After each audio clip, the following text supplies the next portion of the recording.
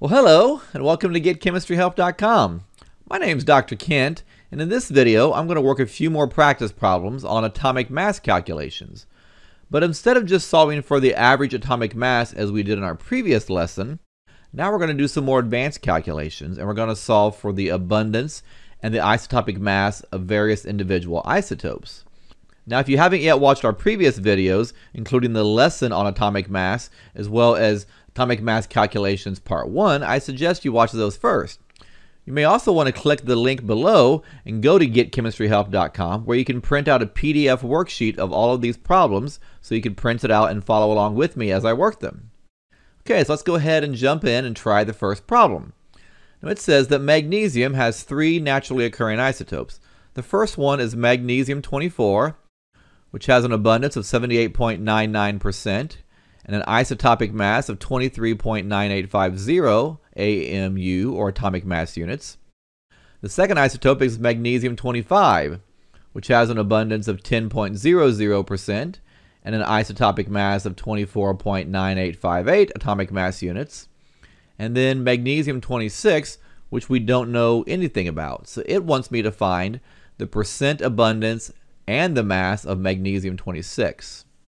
Well, we do know a few things. We know that all three isotopes have to add up to be 100%. So if I take 100% as the total of all three, I can find the abundance of magnesium-26 by subtracting the abundance of magnesium-24 and the abundance of magnesium-25. So let's just do that first.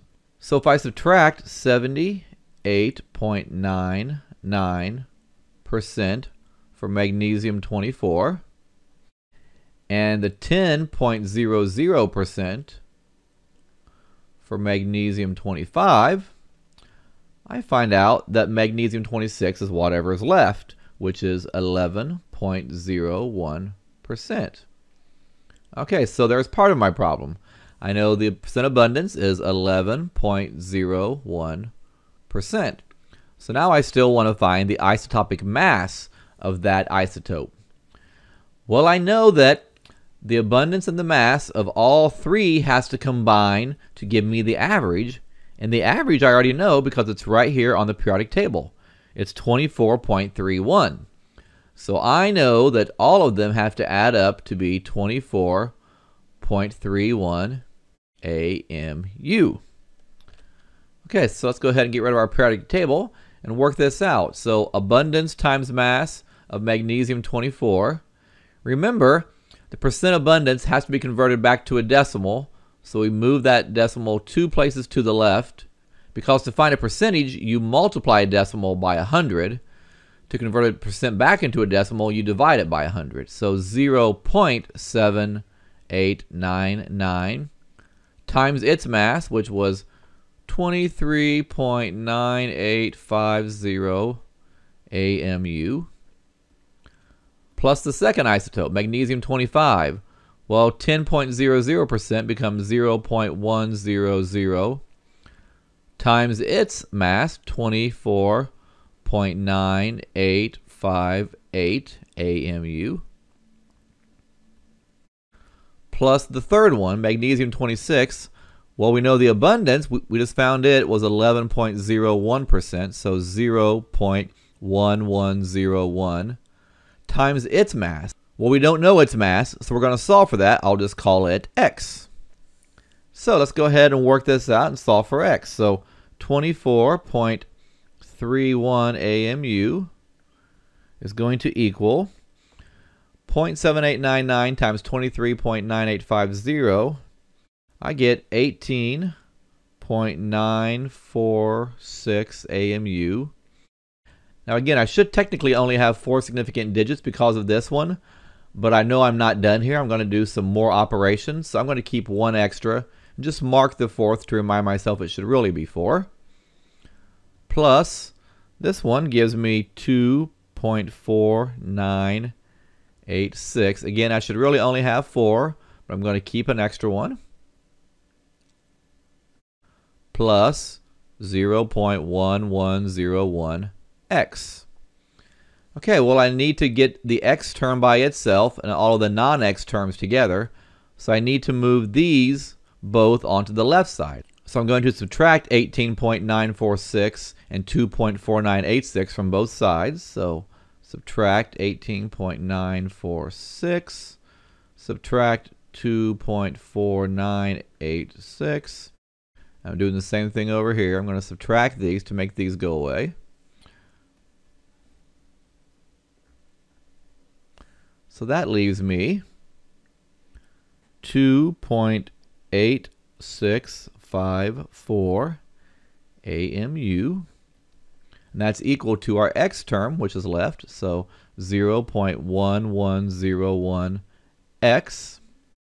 Okay, well, real quickly, how many significant digits should this have? Well, I'm subtracting now, so remember, we use places. Let me go back and mark these to remind myself. So this one was out to the hundredths place. This one was out to the hundredths place. This one was out to the thousandths place, so the fewest is hundredths. So it should really be right here. So I'll go ahead and mark that, but I'll go ahead and just keep the extra, but just mark it to remind myself it should really only be out to the hundredths. So now I'll take 2.8654. So I need to divide both sides by 0.1101 to get it by itself. So I get 26.0 AMU equals x. Because again, this really had 3 significant figures. This had 4, so the answer will have 3. So that is the isotopic mass of X, magnesium 26. So it's about 26.0 AMU. And that makes sense because, again, it was magnesium 26. So it should be pretty close to 26. Great. So let's look at number 2. Now, in number 2, it says boron has 2 naturally occurring isotopes. Find the percent abundance of both boron 10 and boron 11, given the isotopic mass of boron 10 is 10.0129 AMU, and the isotopic mass of boron 11 is 11.0093 AMU. Now, in this case, they don't give us either abundance, so we have to find both of the abundances. But there are a few things, though, that we do know. Again, we know what the average has to be because it's right here on the periodic table. So both of them have to combine to give me 10.81. So I can go ahead and start with that. So that's what both isotopes have to combine to give me. So go ahead and hide our periodic table here. I also know, what do both abundances have to add up to be? Well, they both have to add up to be 100%. So the abundance of boron 10 plus the abundance of boron 11 have to be 100%. If one of these is just X, what would the other one be? Well, if I said boron 10, for example, was X, well, that means boron 11 would be 100% minus X. But, as we showed before, when we're doing calculations, we don't use percentage. We turn it back into decimal mode. So I divide this by 100. So this is really going to become, boron 10 will be X. If I move that over, it's going to become 1 minus X. So they both have to add up to be 1. Okay, so if I call boron 10's abundance X times the mass of boron 10, 10.0129 AMU, plus the abundance of boron 11, which we're calling 1 minus X, times its abundance, 11.0093 AMU. Well, now we can work this out and solve for X. So I got 10.81 atomic mass units equals 10.0129 X. Now on this one, I have to factor this in twice. So I have to multiply it by the negative X and then multiply it by the 1. So 11.0093 minus 11.0093x, because again, we're going to factor this into it. So now I need to group my non-x terms with my x terms. So here is a non-x term, here is a non-x term, and here are my two x terms. So I need to group these together.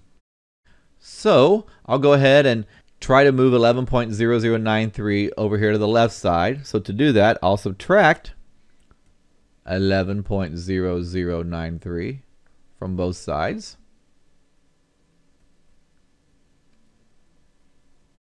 And then I'll add 10.0129x, subtract 11.0093x on the right side. So I get negative 0.1993 AMU. And then on this side, when I combine the x terms, I get negative 0.9964x. Okay, so how about our significant digits? Well, this one, again, we're subtracting, so we're out to the hundredths place. This one's out to the 10,000ths, so the fewest is hundredths. It should really be right here, so I'll just mark it. This one is out to 10,000ths, minus this one out to 10,000ths, so this should be all the way out to 10,000ths, so that one's fine. Well, now we have to get x by itself. So to get x by itself, I have to divide both sides by this number. So I'll divide both of them by 0.9964, actually negative. Divided by negative 0.9964. So x equals, and it should only have two significant digits because of this. So 0.20 is my x. Okay, so what does that mean? Well, again, we set x equal to the abundance of boron 10. Right? So this is the abundance of boron 10.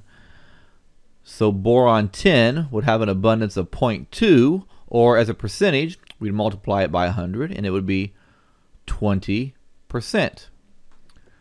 How about boron 11? Well, boron 11 was 1 minus x. So what's 1 minus 0.20? Well, that would be 0.80, or 80%. So there we go. We got the abundance of boron 10 and boron 11. Okay, so just real quickly, does this answer seem reasonable?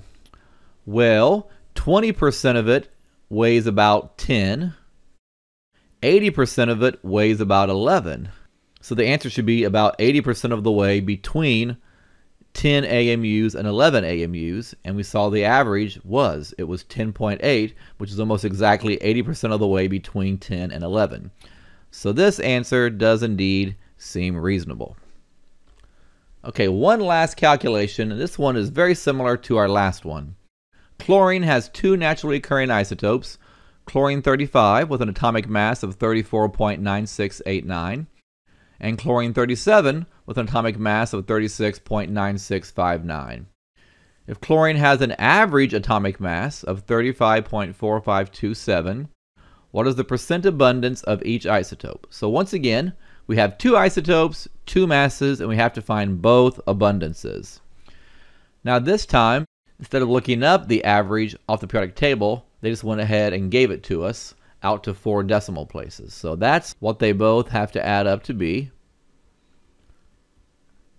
So we'll do the same thing as we did last time. We'll set one of them equal to x, and the other one will have to be 1 minus x. So we'll just do it again. I'll just make the first one, chlorine 35 can be x, which means chlorine 37 can be 1 minus x. Okay, so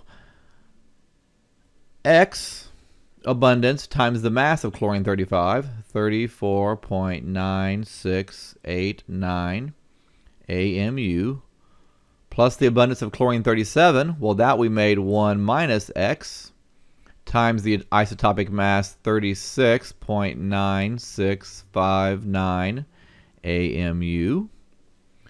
So again, we go ahead and factor this in. So I'm going to multiply this by 1 and then multiply it by negative x. So 35.4527 equals 34.9689x plus, so 36.9659 times 1 is just 36.9659.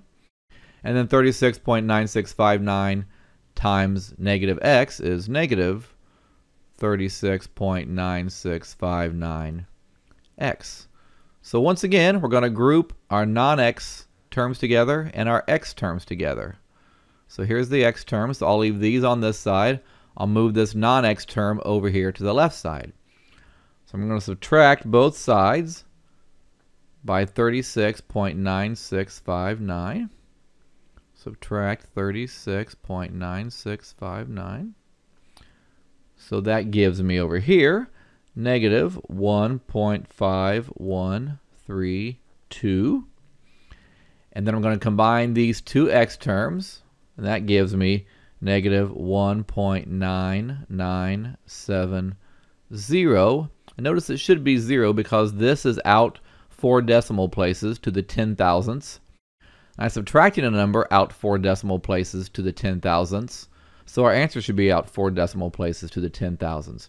So you will need to put your placeholder 0 back in here.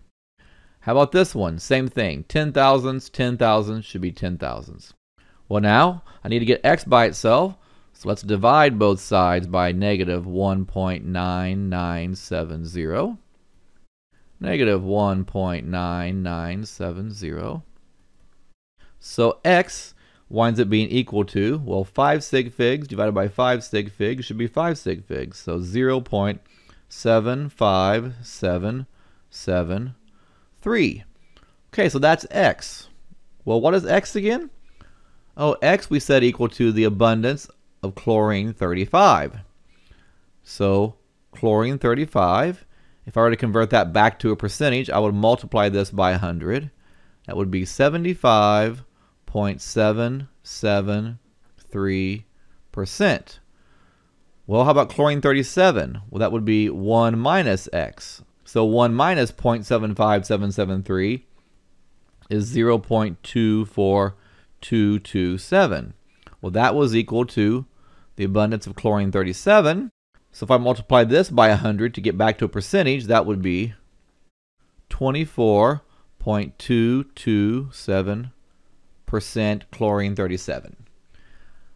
Okay, so one more time, does this answer seem reasonable?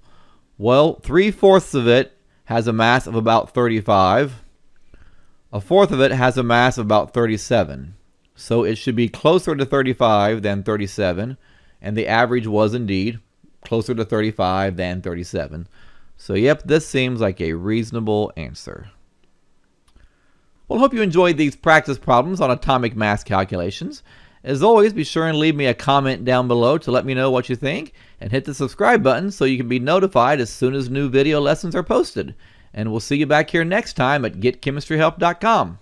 Thank you.